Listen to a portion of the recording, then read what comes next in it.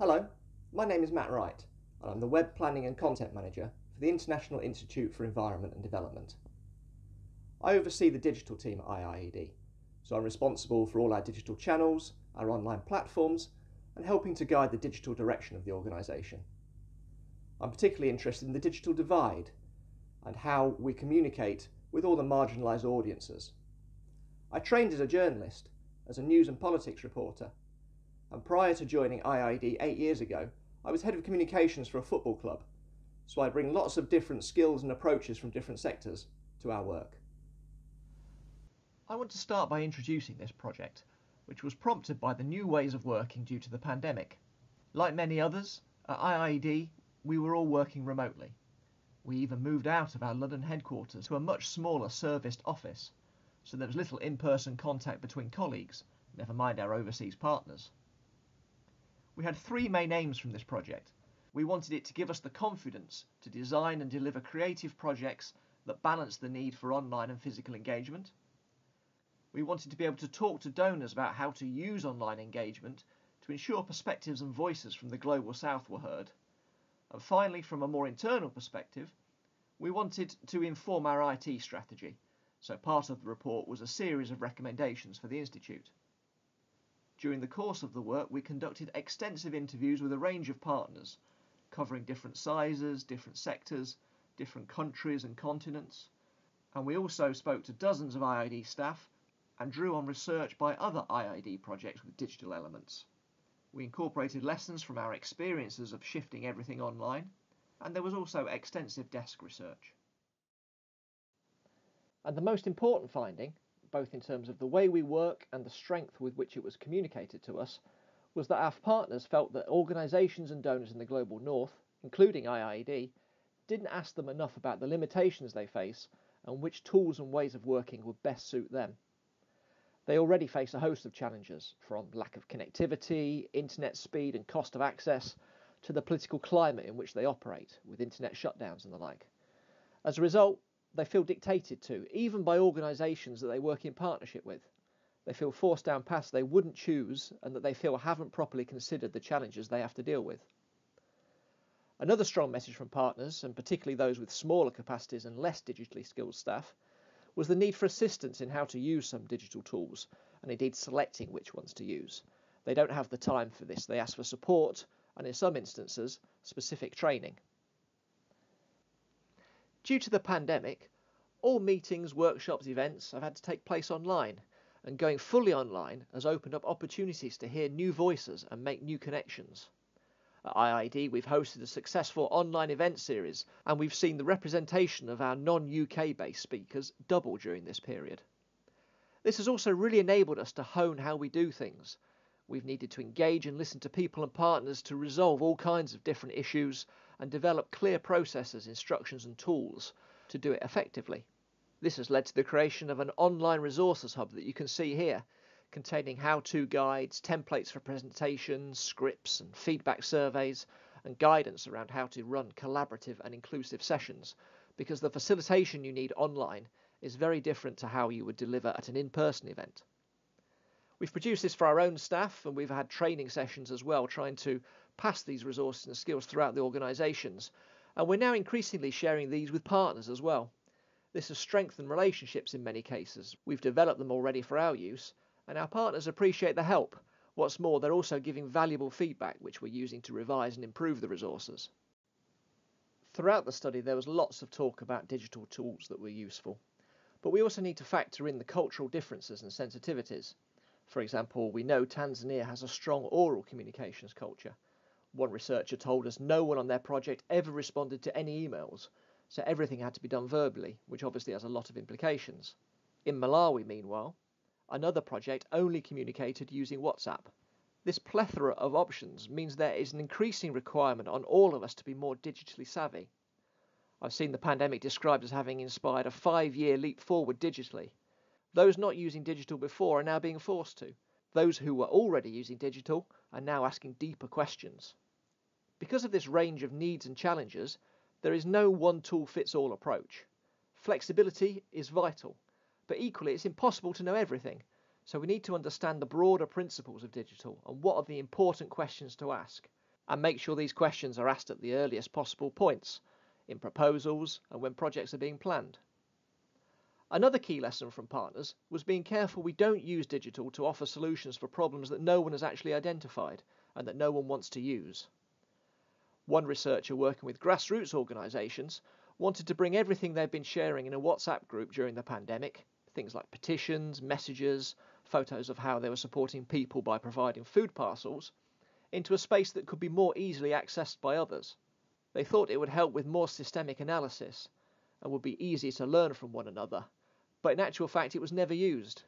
Even though what was set up was perceived by the researcher as being relatively simple, it was too complicated and hard to access for the organisations and was simply a waste of time. Equally, it's not all about digital at all. While doing this project, the point was repeatedly made to me that a lot of the most important work researchers have done has only been possible from them being able to immerse themselves in a place or with people, and it's just not possible to recreate that digitally. So let's look a bit more closely about how we might combine face-to-face and digital collaboration.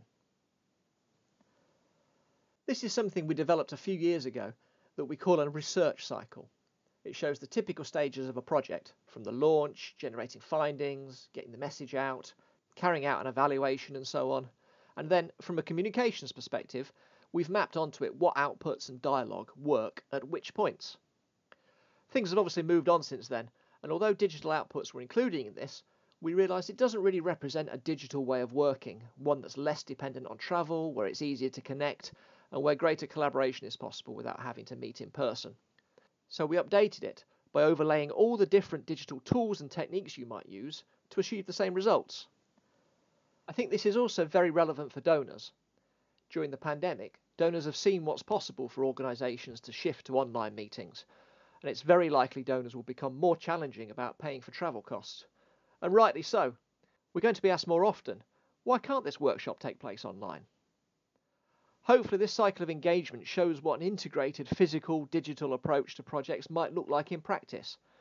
It hopefully demonstrates that we're considering these issues and what works in what situation, and we're serious about delivering value for money. As we've been exploring, doing things online not only doesn't replicate the greater relationship building possible in person, it also doesn't expose you to the wider environment and culture of a place and a community. I want to talk now about one specific piece of work we did with Indigenous communities in Peru, China, Kenya and India to share their expertise on resilient food systems and help bring their voices and knowledge into the current global debates. This included a series of events with each of the communities. And the crucial thing about this work is that when we were forced to shift from an in-person to an online activity, we didn't just think about how to deliver the same event online. We went back to the drawing board to see if we could use this to deliver something better. To give a more researcher perspective on this, one of my colleagues, Christina Swiderska, will now talk about how we adapted the event and what that meant in terms of outcomes. As she talks, you'll also see some footage from the event itself with the Quechua community in Peru. As you'll see, we ambitiously planned this to be live streamed from the side of a mountain in the Andes. This was meant to be a 2-day workshop, and we've split it up into 4 webinars over 4 days. And 2 key objectives were developing new interdisciplinary research, so networking, partnership building, including between different sectors and between different actors. And another key objective was meaningfully engaging Indigenous peoples in that process. Making this a virtual event was a virtual workshop was challenging given those objectives. But actually, we saw that there was real opportunity provided by going virtual. We had a small budget, just enough for like 30 people, but we ended up having more than 130 participants, even though we tried to keep it small. And critically, we had many more Indigenous people involved and presenting than we could have done, with the budget that we had. We had 28 Indigenous participants rather than 5. And they came from, different regions, Asia, Africa, Latin America, the Arctic. So we were able to completely redesign the event and make Indigenous speakers the main focus and the main speakers for the whole event. We were really lucky to have this partner in Peru, Alejandro Argumedo, who's a real technical wizard. We were able to give him our some of our travel budget, about $6,000 to buy, good equipment. He worked with the communities to develop the script, and different actors in the communities presented. They started with a ceremony to the mountain gods, and you could see in some of the shots, you could see the mountains really well when they were focusing on the landscape. And so you really felt that you were part of this ceremony, you were in the community, and then they were explaining their beliefs and their values and how that relates to their food system. And I think it was a real eye-opener for a lot of the academics. We had more than 50 academics from UK universities, from Kew Gardens. As Christina said, reshaping the event permitted a much greater focus on the Indigenous communities and their views than had been initially planned for the workshop. As an aside, this contribution came from one of the internal online events I mentioned we'd been arranging to share our lessons of digital working. We asked 4 or 5 researchers we knew had worked on projects with interesting or unusual online challenges to share their knowledge. We wanted our researchers to hear from their own colleagues about the challenges and opportunities and what they needed to think about. I also wanted to show some behind-the-scenes photos of the rabbi community in Kenya. You can see it's quite a substantial and complicated setup. This is particularly interesting to me because IIED's role in this was as a facilitator, bringing these communities together and helping them to share knowledge of how to run such an event. It was supported by sessions where we discussed what equipment was needed, where to put the equipment, how much data for good connectivity was required. We also chipped in with various lessons we'd learned, but fundamentally these communities were sharing with one another about how to do this online, and, where a local consultant might be needed, we helped them identify what the needs were. Around 40% of the world's population remains unconnected to the internet, but I'm not going to talk too much about this. I think most people have at least a general awareness of these issues. Even the weather makes a big difference when it comes to connectivity though. We actually did another event from the side of the same mountain a few months later, only to suffer severe connection problems because the high winds were interfering with the satellite phone we were using. However, I do want to focus on the cost of data, where, although the reach of mobiles is growing globally, the world is still a long way from fair or equitable access. One memorable statistic was that there's a 30,000% difference between the cheapest and most expensive average data cost in the world. Where in the countries where IIED works in particular, the cost of 1 gigabyte of data can range between $2.7 in Malawi to just 16 cents in Uganda.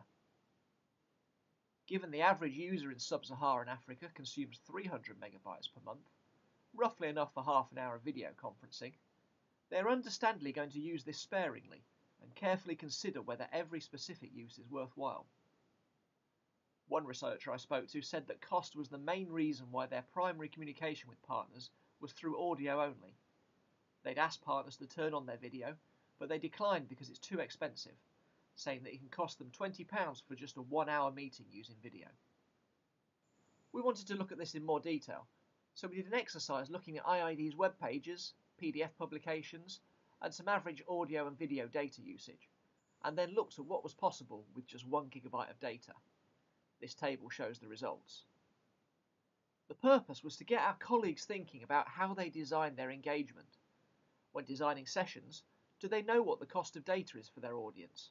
Are they considering using tools and resources that require less bandwidth and are less data intensive? Applying that to this presentation, for example, I played a video earlier, but did I need to? I could have supplied you with the link to it on YouTube in advance, and if you'd had a weaker connection, you could have watched it on YouTube in lower quality, but more easily and at a cheaper cost. One thing I did do was transcribe what Christina was saying, and then played the version with the subtitles, because different people comprehend information in different ways. I could also have put the entire text in the chat box. These are all the sort of online design and accessibility issues we want to encourage our researchers to think about. It's not just the cost of data either. 2.5 billion people live in countries where the cost of the cheapest available smartphone is a quarter or more of the average monthly income. Someone in Sierra Leone on the average wage has to save for 6 months before they're able to afford a smartphone. In Kenya, that's just 11 days. And we're not talking about the latest iPhone either. We're talking about a cheap phone with fewer features and lower build quality, including the quality of the screen. Where phones are expensive, it's likely that phones with damaged screens and other faults are going to be used for longer because people are unable to afford to fix or replace them. There are many things like this to consider, and these are the aspects that should be factored in decisions we're taking. The cost of internet access is just one aspect of the digital divide. There's also geography, gender, age, race, social status. How to access and collaborate with these marginalised audiences is one of the biggest priorities for an organisation like IIED, because those stakeholders are so critical to us. The community at the front line of dealing with climate change impacts may have minimal internet access, but it's also the community with vital lived experience and knowledge that needs to be shared. In some cases, it could be as simple as supplying data packages. Christina explained earlier how her project had managed to switch its travel budget into funding for data and equipment, and we found donors very supportive to such requests, especially during the pandemic. This might come to an end after COVID, of course. There might be a little less flexibility shown, but we know donors have their own digital strategies and their own desire to target these communities. In many ways, we need to treat digital as a social justice issue. We must increasingly consider access and accessibility issues at project proposal and inception phases. Communicate openly with donors and funders about them from the outset. Our experience is that donors respect this and they want these issues to be considered. When we talk about accessibility, we're talking about improving the user experience for people with disabilities, including visual, physical, cognitive and so on. The World Health Organization estimates that around 15% of people live with some form of disability. But good practice on accessibility actually benefits all users, particularly older people. And ensuring what you deliver is inclusive means your services and products are usable by as many people as possible. This means you can get the largest audience possible, and it also fits with the mission and values of organisations like ours, creating equal opportunities for all. A good example of this can be found in some work our climate change group and digital team have been doing to encourage digital working in a more inclusive way, including with negotiators from the least developed countries at COP26. Ensuring that web pages load quickly brings down the cost and can address problems with low bandwidth. Lots of people, especially in the global south, only use mobile devices, so it's vital to ensure that content works on small screens. Providing different ways to access content, providing transcripts and translations, and encouraging working in asynchronous, non-real-time ways can help reduce problems caused by connectivity issues. If you're having a meeting and someone is making notes in a shared document as you go along, if someone drops out for 10 minutes, they can easily see what they missed when they resume. This leads neatly onto the environmental impact of digital itself, which is often ignored. Reduction in travel and flights reduces carbon emissions, but not completely. All that work that we do online, from emails and video calls to hosting websites, it all has an environmental cost. There's been a lot of coverage about the extraordinary amount of energy needed to produce Bitcoin, but the truth is that everything done digitally requires electricity and needs to be hosted on a server somewhere, which needs cooling, and we have a duty to consider all this as well. This is a growing problem. It's estimated by 2025 global communication technologies will be responsible for more carbon emissions than any country except China, India and the United States. But the good news is that a lot of the measures you might put in place to make your content as accessible as possible, and how you design events, all the things we've been talking about, all helps with environmental impact. At IIED we're currently working on a large project to update our main website, and through doing various audits we've discovered that we have around 4,000 files that are no longer being used. That's 4,000 files we are unnecessarily hosting on our server, that's taking up space that we're having to pay for, and is having an unnecessary environmental impact. We recently also worked on a quick and agile project to launch a clone of the Wordle word game that focuses just on answers that are related to climate and the environment. The author of this tweet is a campaigner on digital waste, so this was a great response to see. We have targets for reducing carbon emissions from air travel, so why not the way we work digitally as well? Of course, we have to recognise that air travel is still far and away the greater polluter. You need something like 55,000 hours of HD video meetings just to equate to the carbon emissions of a flight from London to New York. But nevertheless, turning off your camera on a call can still reduce your digital carbon footprint by 96%. Just before I finish, I want to come back to where we started. in that too often it's organisations in the global north dictating to our partners. This is not intended to be malicious. Using a certain digital tool or proprietary software rather than open source might simply be the quickest or easiest way to do something. But if that's the case, we're not capacity building to the extent we should be. We're not increasing others' knowledge to the extent we could if we were more intentional about what we were doing. We're not reducing others' reliance on us. I was part of a digital dialogue last year with representatives of government, technology firms and grassroots communities that focused on how digital technology can be used to enhance climate action led by social movements. One key point that came up was the issue of trust and the extractive nature of most data collection by Global North organisations from Global South organisations or communities. If the aim is for marginalised communities to be empowered, it's essential that they have access to, and can indeed control, the data being generated that is about them and that they have helped to gather. So, those are just some of the areas I covered in this study. I hope it's prompted some interesting thoughts.